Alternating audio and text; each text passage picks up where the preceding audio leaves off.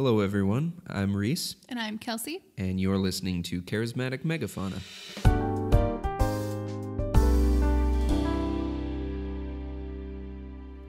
So basically the idea behind this podcast is that Kelsey and I get together and discuss topics mostly in the realm of science, I would say.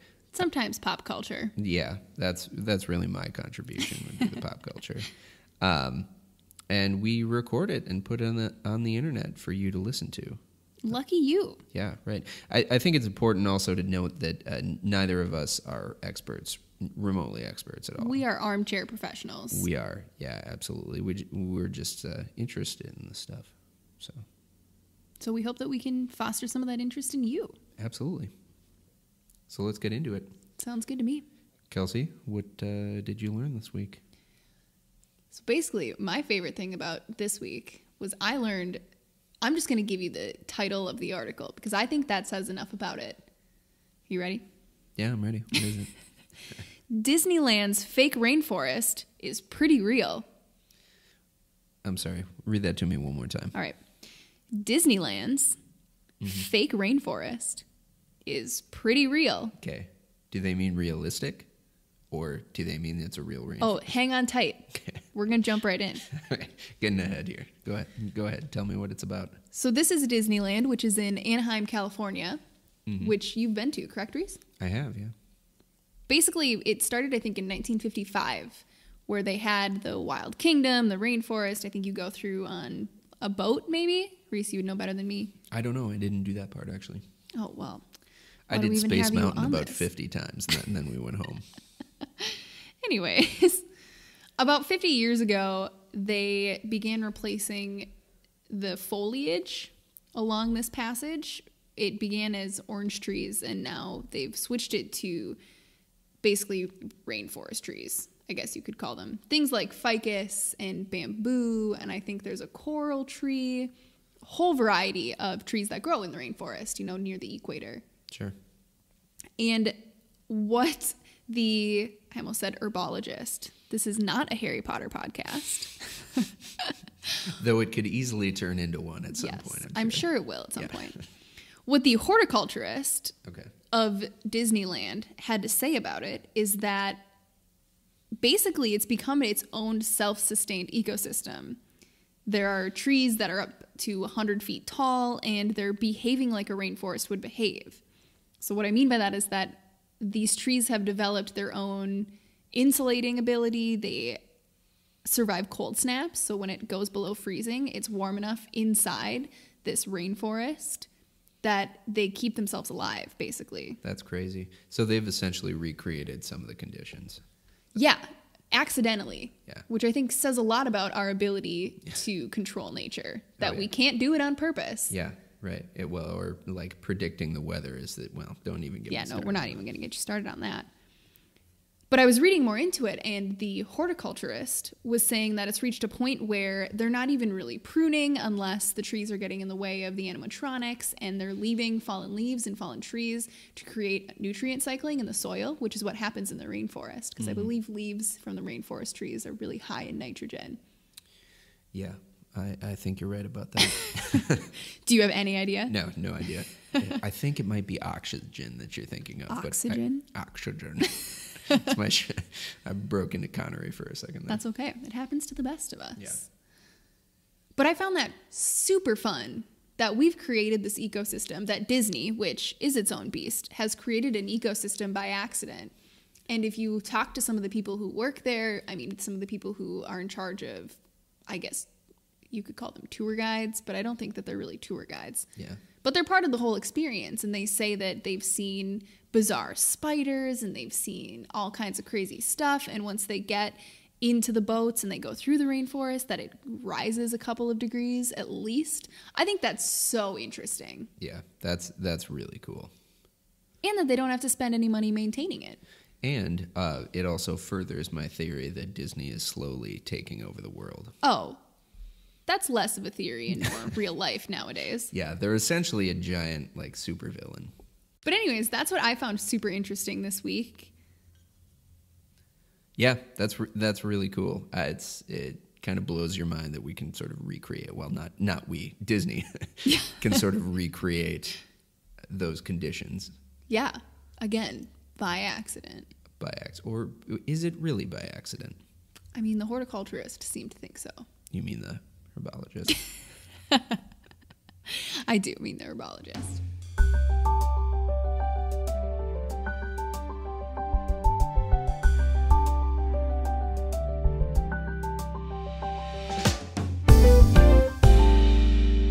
So now that we've confused all of you by opening up our science podcast with talks of Disneyland, I would love to move on to our main topic, which today I'm going to talk about where our name came from, what charismatic megafauna are, and all of the basics that go into what inspired our podcast. Cool.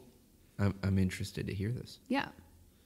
So charismatic megafauna can also be called flagship species, and it is basically just a big animal that attracts a lot of attention. It's something a lot of people care about. Think about tigers or elephants or dolphins. It's something that has a lot of charisma and that humans feel a pretty strong attachment to. The popular kids. Right. The popular kids of the animal kingdom. But charismatic megafauna goes back to about the 80s. That's the first time I saw mention of it, using the phrase charismatic megafauna. Flagship species have been around for a long time. But the new, more exciting name of charismatic megafauna is only about 30 years old. The idea, like I said, goes back even further than that, though. It was a big part of what inspired the Endangered Species Act. I don't think that it would have been passed if there hadn't been these big, beautiful animals to convince Congress needed saving. But we'll talk more about the Endangered Species Act at another point. There's enough to do an entire podcast on that. So stick around, because then you'll get to hear about legislature. Yeah. It's a fast-paced world. But charismatic megafauna, the whole concept, is very important in the animal kingdom. It's very important for the protection of a variety of species, not only the species that you're trying to save. For example, if you donate a bunch of money to protect tigers, you have to protect the tiger's habitat, you have to protect what the tiger eats, and then you have to protect what the tiger eats, what they're eating. So by donating money to this one big, beautiful animal, you're actually contributing to a huge, huge overhaul of protecting their environment and protecting all of the other species that exist in that environment. It has sort of a ripple effect.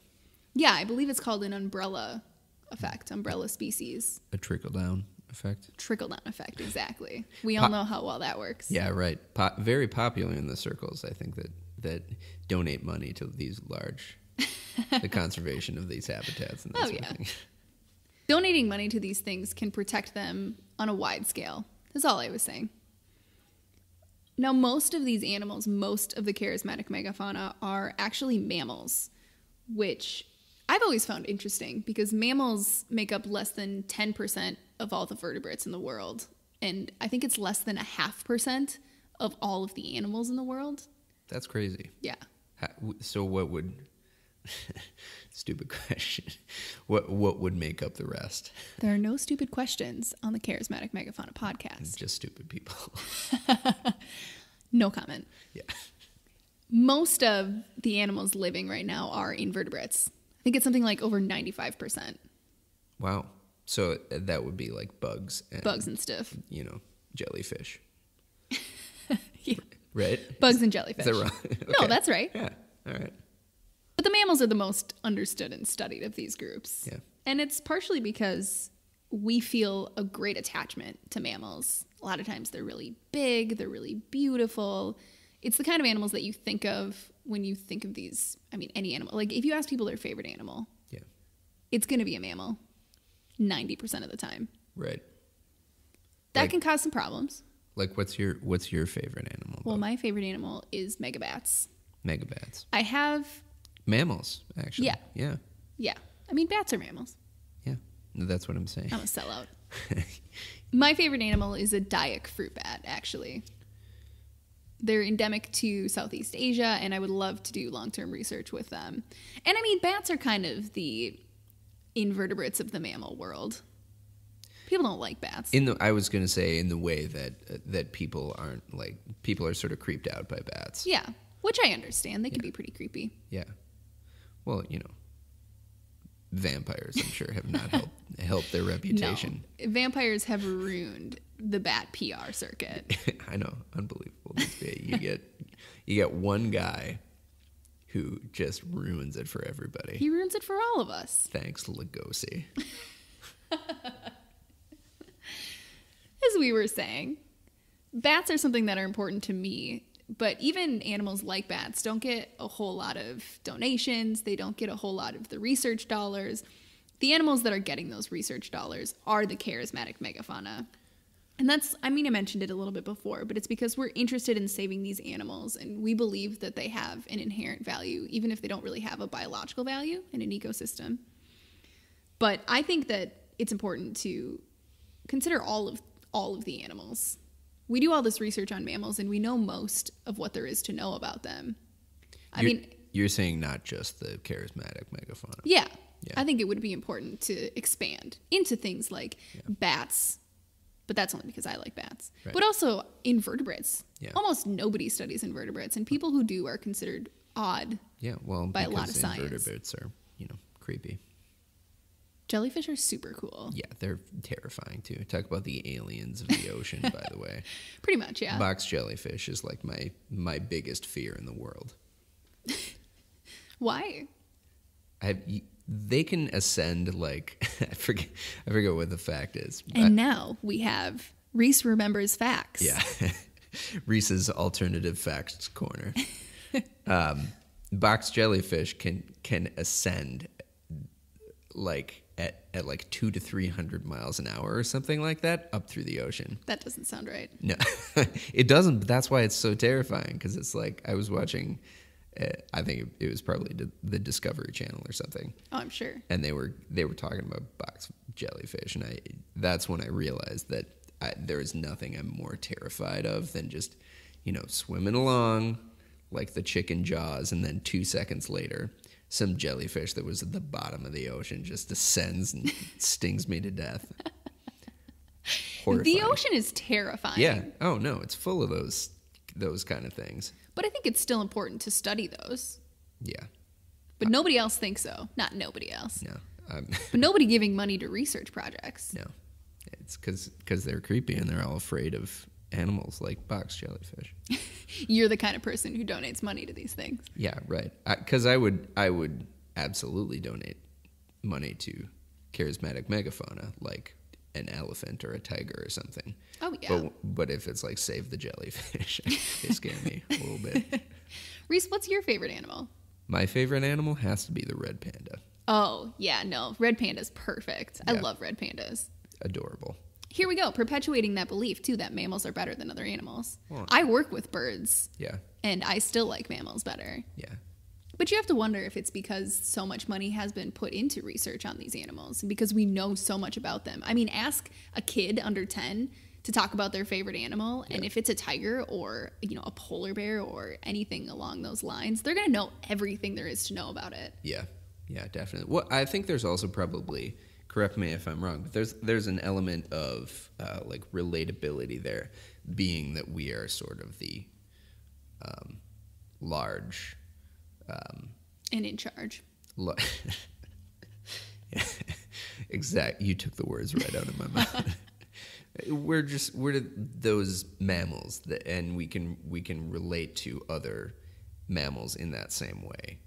I think that's really true. Because even if you think about dogs, not so much wolves, but dogs can read our facial expressions, and we can kind of read mammal facial expressions. We can get a basic idea of what a lot of animals are thinking. Well, it's probably part of the reason that basically half of the internet is cat videos. Oh, we like to personify our animals. Yeah, and it's hard to personify something like a fish. Yeah, I know you don't like fish, too. I don't trust them because they can't blink. I don't trust anything that can't blink. It's jellyfish, same exact thing. I think it's just specific fish that can't blink. I think it's like the fish that you typically see, like bony fish, like bass and sunnies and stuff. Well, yeah, because sharks blink. In being from the Midwest, that's all the fish you see can't blink. I don't trust sharks for a different reason though. They're the perfect form. They have not evolved in 50 million years or something like that. I know. Just like crocodiles. But sharks are still really cool. And there are people doing research on sharks. But how many people are there doing research on mussels? Yeah. I can think of one off the top of my head. Dwayne "The Rock" Johnson. Oh, that was really funny. That punny, you might Very say. punny. Yeah. I think we should get back to discussing charismatic megafauna. Oh, yeah. I was gonna say, what are we talking about? We lost ourselves a little bit there, but that's okay. That's part of it. Let's see. Inspecting my notes. Oh, I was going to talk about how there is a negative side to this, and I was sort of alluding to it with the fact that so much research money is going towards animals that we know a lot about already.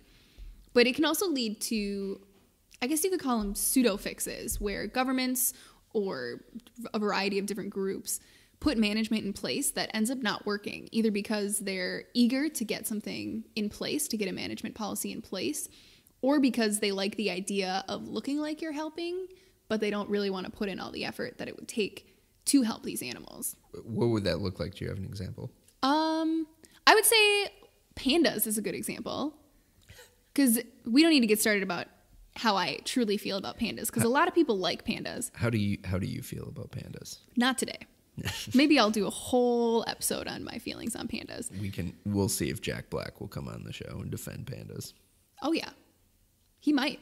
He might. But pandas are a good example, because we pulled pandas out of the wild because they had completely run out of environment that they could live in China. So we pulled a bunch out of the wild and we brought them into captive breeding programs. And I think the first captive breeding program started in the 80s with pandas. Okay. And in the 30 years it's been since they've started that program, I think less than 10 pandas have been released back out into the wild, even though they've bred like 400, 500 of them. Why would that be? Just because they become dependent on the people, or what? I think it's partially that. I also think it's that pandas have a really not well understood breeding pattern, and they're very unsuccessful when they breed. So a combination of finding two pandas that are actually interested in one another, and then having the female panda carry baby pandas to term. Yeah. And then once they're born, they're being taken care of by people, regardless of the fact that they're people in panda masks. Yeah. They're still people, and I think that they just can't develop their own skills to be released. Sort of like millennials. What do they eat, too? Aren't they allergic to their food? Well, they eat bamboo, primarily, I believe. And bamboo is, believe it or not, all fiber. Yeah. Not a whole lot of nutrients. Right. So they're a bear. Mm-hmm. And they're eating like an elephant would eat, or like a horse would eat. But they should be eating like a bear would eat. Yeah. Black bears eat a variety of foods, but you'd think that they should maybe be eating insects or something in addition. Yeah. And I don't know a lot about pandas, so maybe they do, but their primary diet is bamboo. Yeah. But that's why their numbers have decreased so severely, is because they don't have any bamboo left. I mean, there's still some bamboo left, but not enough to sustain them. Maybe they should harvest some of the bamboo at Disneyland, ship it out to That is a brilliant idea. I know. Problem solved. You're welcome, pandas. But I want to think about how much money has been donated to pandas over the year, and pandas are the face of the World Wildlife Fund. Pandas are, by definition, probably the most charismatic megafauna. Yeah. And we've done almost nothing to reintroduce them, to get their numbers back up in the wild. It's been basically a failure. So is it which can be a big downfall. That's all I was going to say. Yeah, no. Do you think that's do you think the issue is, because people are obviously donating to pandas, right? And panda research, and so do you think it's an issue of like misallocation of funds?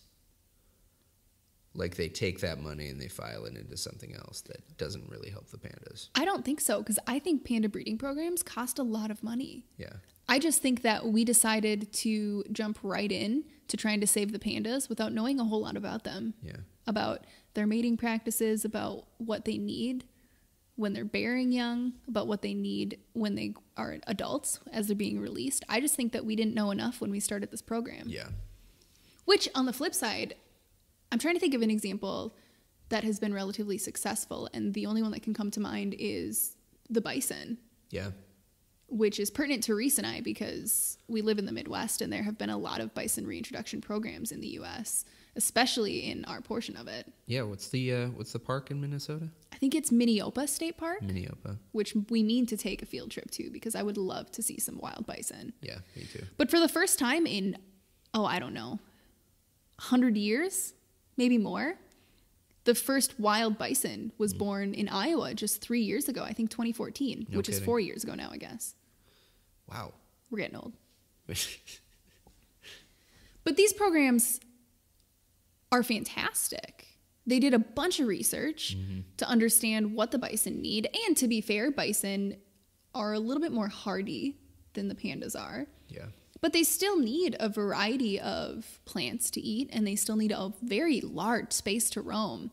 So I think because in that case, we put science to the test first before we decided to just start throwing a bunch of bison onto the landscape, I think it made a huge difference. Because these reintroduction programs of the bison have been largely successful. And as I was talking about earlier, bison on the landscape are super important for prairie land.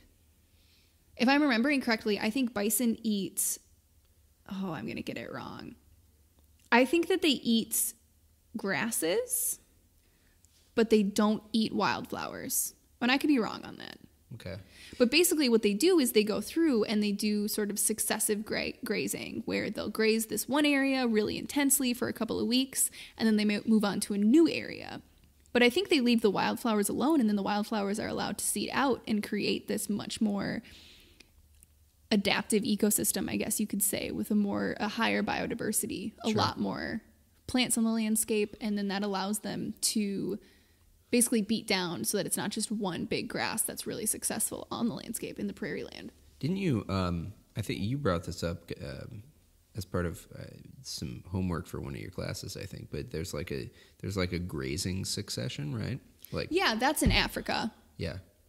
But it's basically the same thing. Just Africa? It doesn't apply to like the prairies and stuff too? That's a good question. I don't think so. I think most of what the bison do is that they're grazing grasses, they're grazing a lot of invasive species, and it reduces the litter. So grasses die off every year. Most grasses die off every year and create these litter layers that can build up, and then it causes too many nutrients in the ground layer in the soil. And then the grasses can't continue to grow.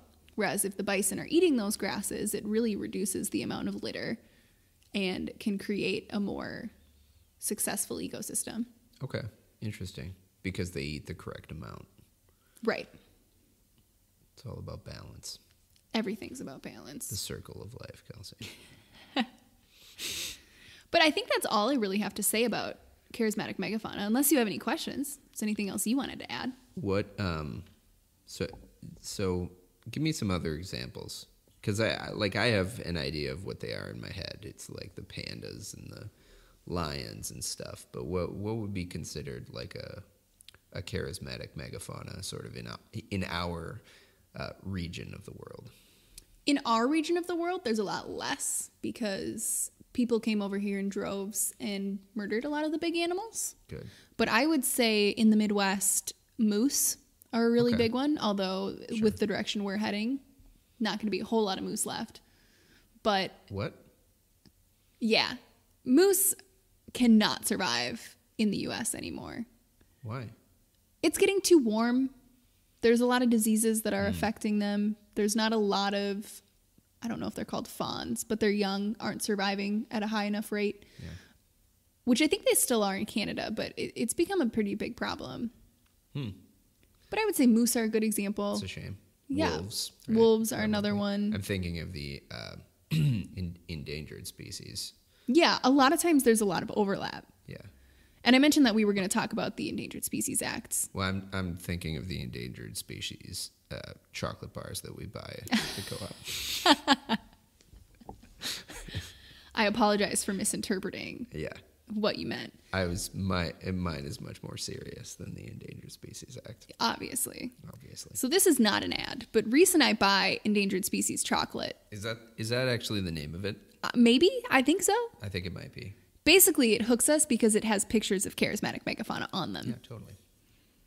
I have no idea what flavor we're buying. No. Even I'll buy the wolf because I like it. The leopard. We buy the leopard one a lot. The leopard one is good. I don't know I honestly I could not tell you what was special about it.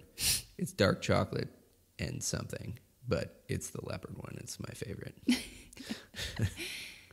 But yeah, if you've seen those, then you have an idea of what some charismatic megafauna are. I can't think of any other ones in our part of the world. Oh, bald eagle. Bald eagle. What about bears? Would a bear be considered one? Oh yeah. Okay. We don't have a whole lot of bears in our area, but yeah, in the U.S., bears are a good example. Yeah. Pumas or mountain lions are another one. The Canada lynx, sure. which is in Minnesota, and I think maybe parts of Wisconsin. Yeah, I don't know. But it's one of those things where we come from the mindset of being in North America. So we're not thinking of our animals as being unique. And I think that the United States especially, it has sort of led the charge in this charismatic megafauna group.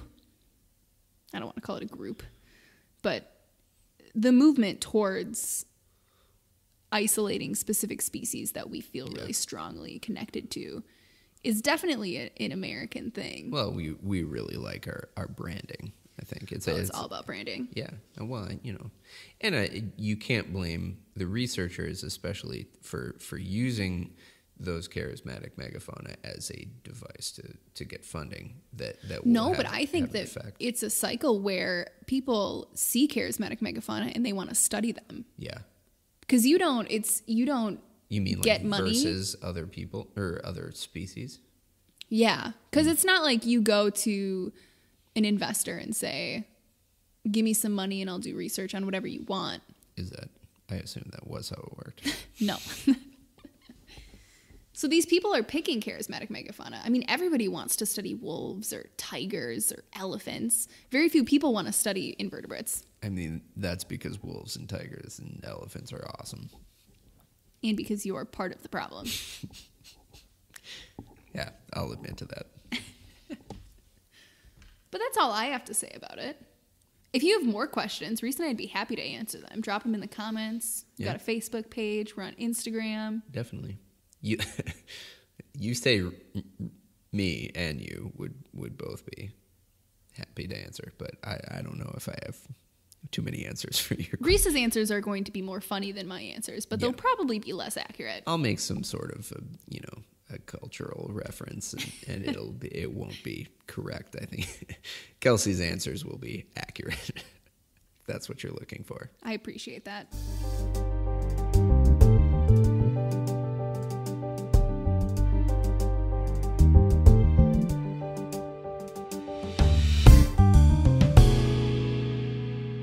So the next segment that we're going to jump into is something called rocket surgery, basically where I discussed articles that I've come across in the realm of physics and astronomy and technology, that sort of thing, things that I'm interested in. Sweet. Yeah. Today we are going to be covering a topic called syzygy, which is generally relating to astronomy. It's known as a straight line configuration of three celestial bodies in a gravitational system. Basically, it comes from the Greek syzygos, meaning paired or yoked together. There's a couple of examples that we'll get into later, but it's essentially exploring the relationship between different planets and stars and that sort of thing. Okay. This is all based on my research through Wikipedia, of course. Very official. Yeah. Oh, yeah. There's a couple ways that this can manifest itself. One thing important to know is that these are all essentially observed as observed from Earth, because of course that is the perspective that we have. So there's two ways that this can manifest itself. One is conjunction, and the other is opposition. Basically, conjunction is the meeting or passing of two or more celestial bodies that have the same right ascension as observed from Earth. So basically, if you think of Earth as a giant protractor, where the equator is like zero, the zero angle. If you go up from there, whatever angle that it has, that's sort of the considered the right ascension that it has. Okay. So would the North and South Pole, would those be considered like 90 degrees? I believe so, yeah, Okay. in my limited knowledge on this subject. That's my assumption. Please feel free to comment if I'm totally off base on this. But the idea behind planets in conjunction is that they have the same right ascension, which essentially means that they're at the same vertical space in the sky. They're in line. They would line up almost like, gosh, has it been more than 10 years? But there was a point in our growing up years where you could see 3 or 4 of the planets with the naked eye. You're talking about Mars and Venus. I believe so. Right, yeah. The blue. It's like you could see it with the blue and the red, and they were fairly close together. Yeah, but they were like stacked almost on top of each other. Mm-hmm. So with that, I think they're in the same region of the sky, but not necessarily in a straight line. Oh, I think I might be thinking of Lara Croft Tomb Raider, where in her childhood she can see, maybe it's not in her childhood, but she can see all of the other planets lined up. When the planets align. That's when she brings the piece to the place. Yeah, and they can like time travel and stuff, right? I think so. It's been a while since we've seen that movie. Yeah. But that is not what happens in real life. No. Well, maybe. Someday. If Disney has anything to say about it. But I'm sorry, I didn't mean to derail you.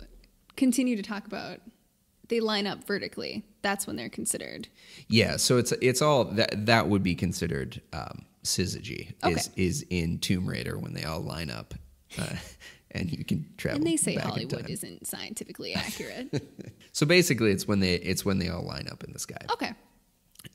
Now, opposition is when they are on opposite sides of a celestial sphere, observed from a given body, usually Earth. So they'd be in opposite directions from Earth. Question. Yeah. Is that like an eclipse between the moon and the sun? Yeah. And the Earth? Would that be considered oppositional? Yeah. Yes. And I will be getting to that shortly here, actually. And this is from a more credible source. That's Encyclopedia Britannica. The Brits. I cracked that one open rather than Googling it. I figured.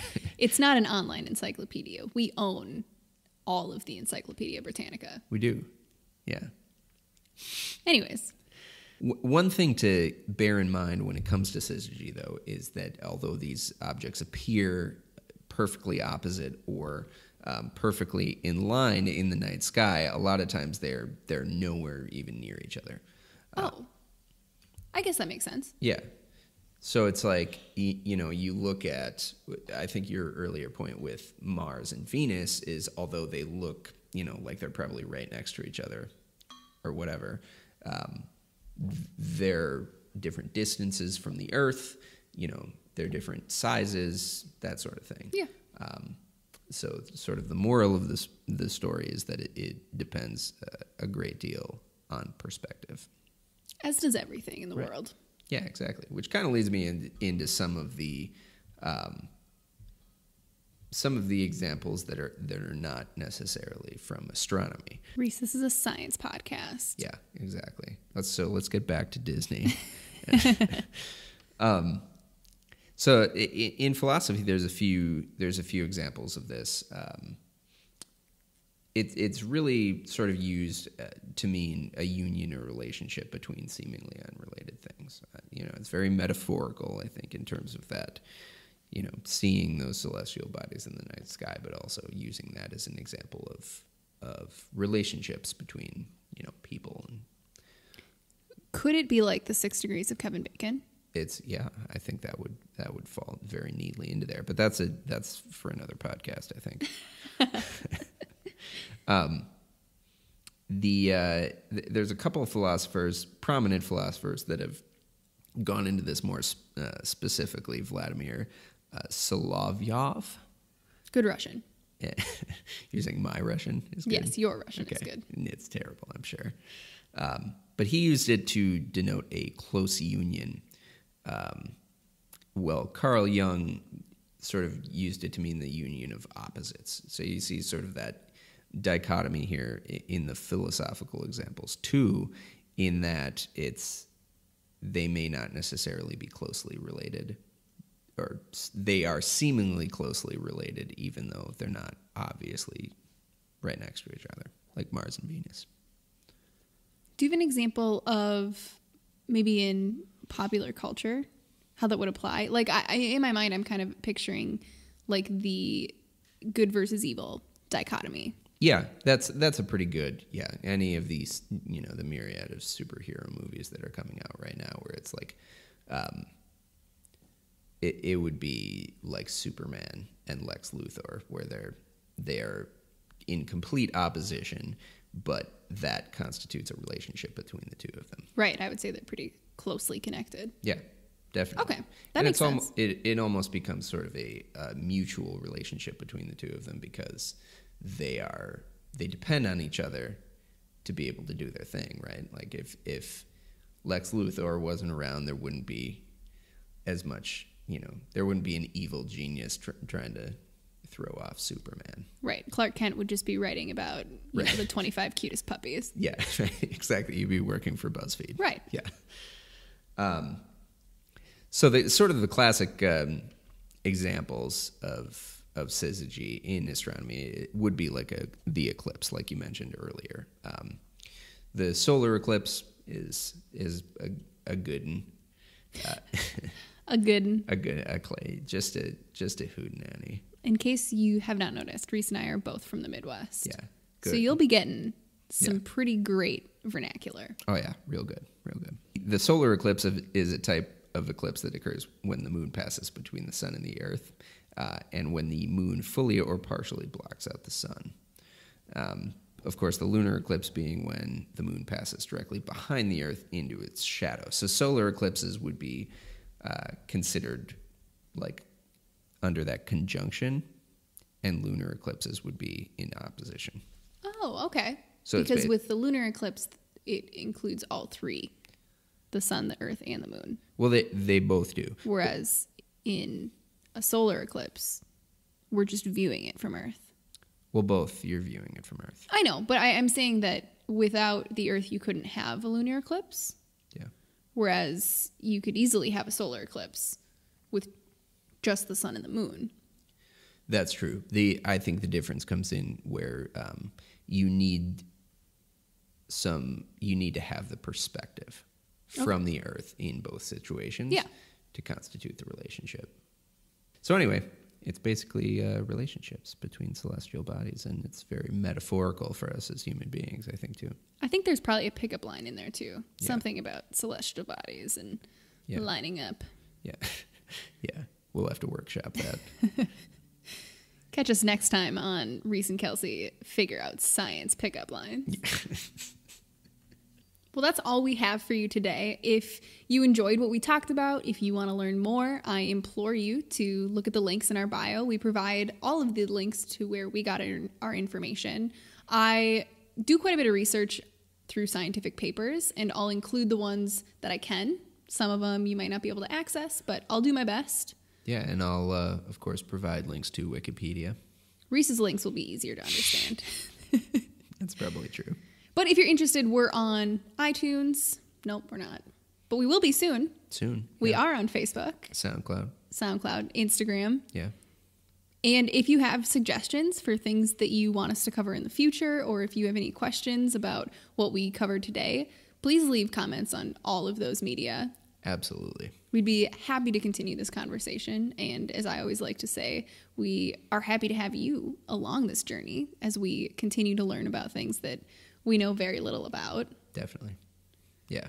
That can not be stated enough. We are not experts. No, we just like talking about this stuff. We just like talking. Yeah. Well, do you have anything else today, Kels? I've got nothing more to add. Me neither. Well, once again, I'm Kelsey. And I'm Reese. And thank you for listening to Charismatic Megafauna.